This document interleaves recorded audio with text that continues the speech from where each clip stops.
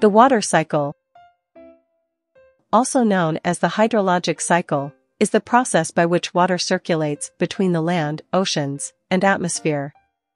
This cycle plays an essential role in maintaining life on Earth and is crucial for the survival of all living things. The water cycle begins with the evaporation of water from the Earth's surface, primarily from the oceans, but also from rivers, lakes, and other bodies of water. This water vapor rises into the atmosphere and cools, forming clouds.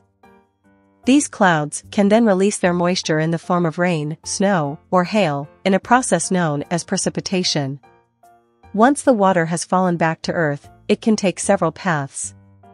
Some of it may evaporate again, some may be absorbed by plants or animals, and some may flow into rivers, lakes, and other bodies of water, eventually making its way back to the oceans and restarting the cycle. The water cycle is a continuous and complex process that is influenced by many factors, including temperature, humidity, wind, and geography. It is essential for regulating the Earth's climate, distributing fresh water across the planet, and supporting the growth of plants and animals.